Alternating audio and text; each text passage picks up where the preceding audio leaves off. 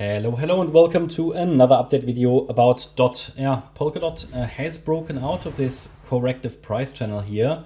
I think today actually. So Polkadot or DOT has broken out.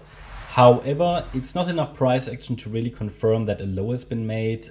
As I've said many times, for a reliable wave 2 to be complete, I like to see the wave, the 50% retracement of the wave 1 to be reached. You know, it's just doesn't mean we have to get there, but especially if the movement to the upside after a possible low is very, very choppy, it at least allows you to establish trust. So the situation would be a bit different had this move down been to the 50% retracement level and then a breakout of a corrective price channel. I would have said, yeah, you know, this looks really good. But the fact that it only touched the 38.2 fib level, I would just like to see further confirmation. I'm not saying we couldn't have bottomed. Yeah, we could. You know, the wave 2 absolutely could have completed here.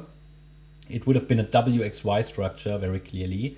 And yeah, but again, it wasn't deep enough to be reliable.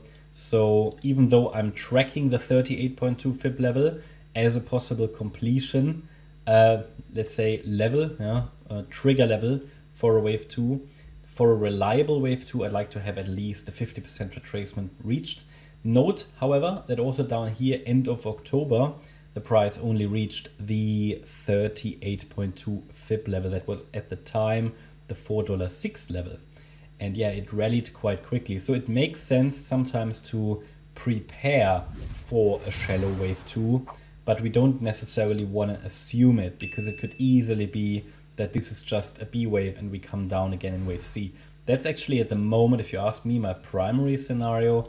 I would call it an alternative scenario that the wave 2 has already bottomed, but then I would like to see extended proof, which would be a sustained break above $5.64 in the first place, and then a break above $5.90, which is the wave 1 high, would help to establish further trust.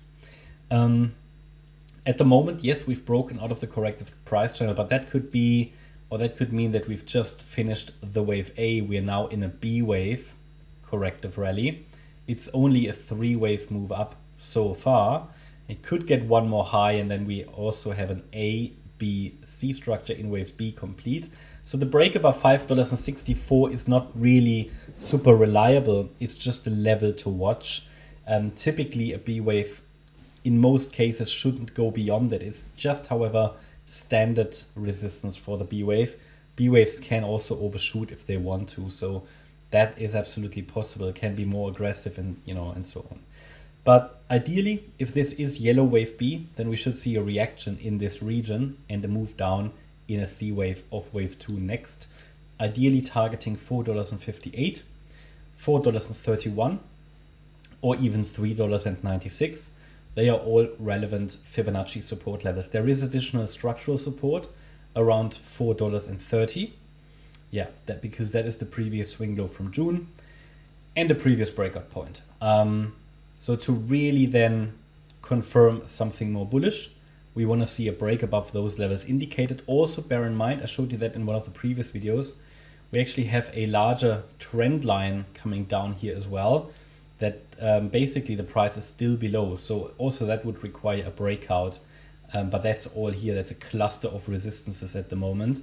And then we could get in the next stage into this target region here between $8.05 and $10.64. But yeah, it's too early to confirm basically a breakout, way too early. We are still below too many resistance levels, and also structurally, this is not yet clearly impulsive. So while it could be that a low is in now, it is still not very clear to me, and it needs further proof. I need further evidence to confirm that we are in this third wave rally to the upside.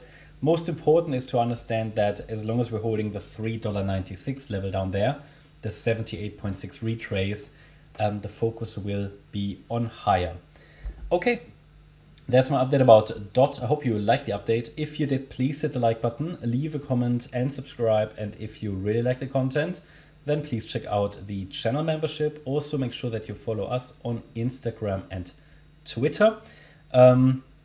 On there, you can find additional content every single day, and you can find the links for those in the video description. Thanks a lot for watching. Bye bye.